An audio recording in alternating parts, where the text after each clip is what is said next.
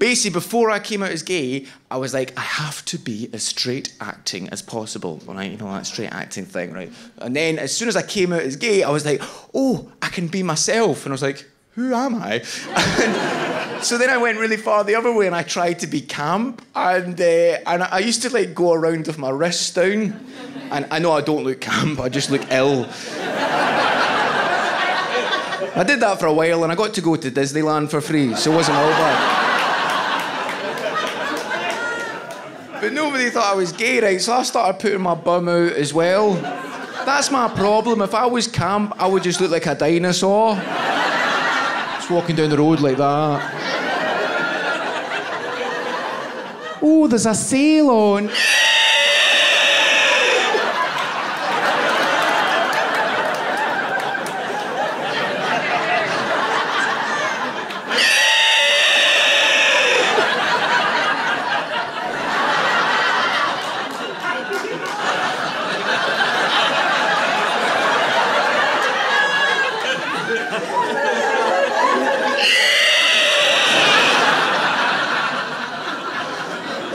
Sorry, buddy. Sorry.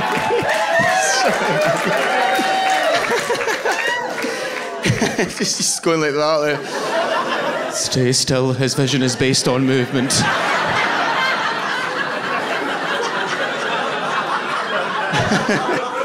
Are you okay? Okay, cool. Sorry. How was my flirting? Was that all right?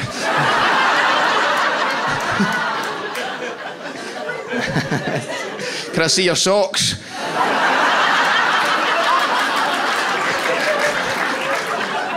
I think the reason why I don't blame people in Dubai is because, you know, you can always learn something from somebody that you disagree with. I found that the same year that I was wanking in Dubai, I went out for tea with two murderers. Murderers.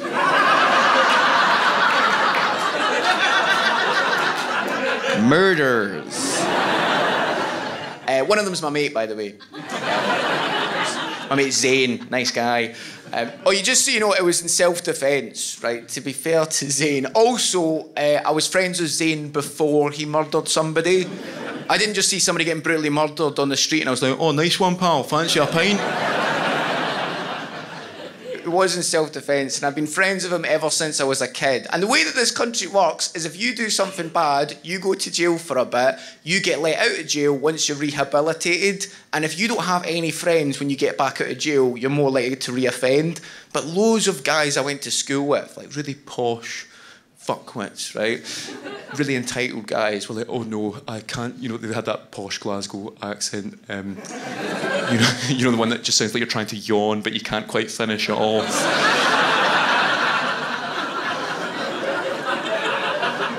Scottish posh people I always think are the worst because they're not even nose breathers, not mouth breathers. For some reason, they're teeth breathers. Like...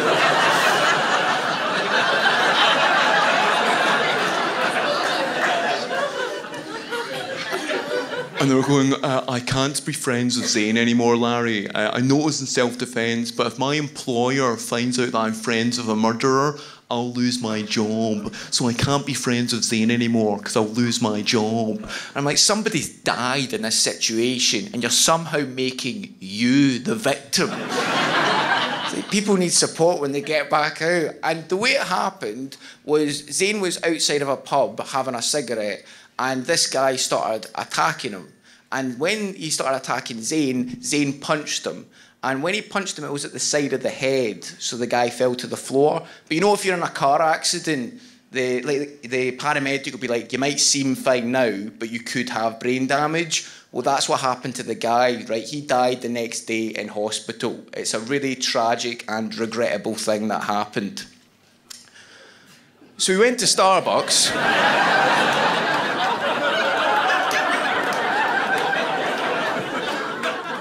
I was the first one to arrive, right? Because Zane only gets one weekend out once a month, right? And I get excited when I'm going to see him.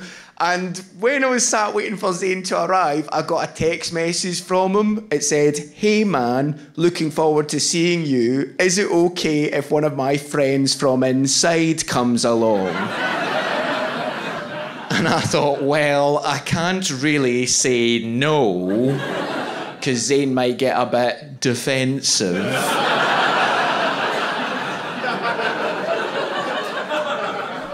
So I text him back with, yeah, that sounds great, looking forward to seeing them too. And Zane texts back with, brilliant, this is Danny's first day out in 10 years. So immediately I start Googling on my phone, I start going, what do you have to do to get 10 years in prison? Because I'm thinking, I have no idea what this guy's done. Like, maybe, because he's got more time than Zane, so maybe he's murdered someone, but he does it on purpose. And I thought, 10 years, and I thought, oh God, maybe he's a paedophile. Larry Dean goes for a green tea with a pedo. That's not a good PR move. I could lose my job over this.